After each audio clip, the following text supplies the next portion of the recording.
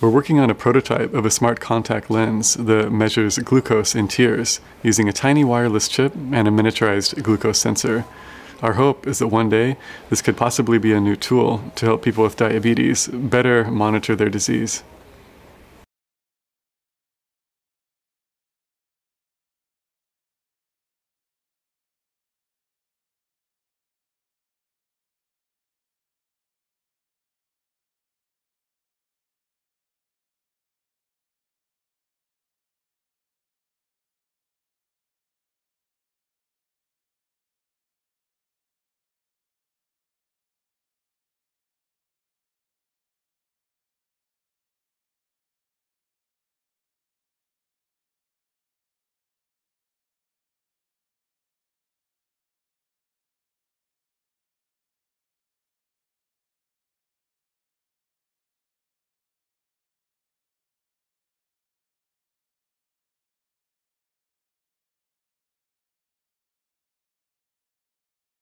Diabetes is one of the biggest public health problems in the world.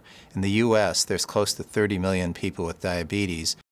According to the International Diabetes Federation, there are over 350 million people in the world with diabetes.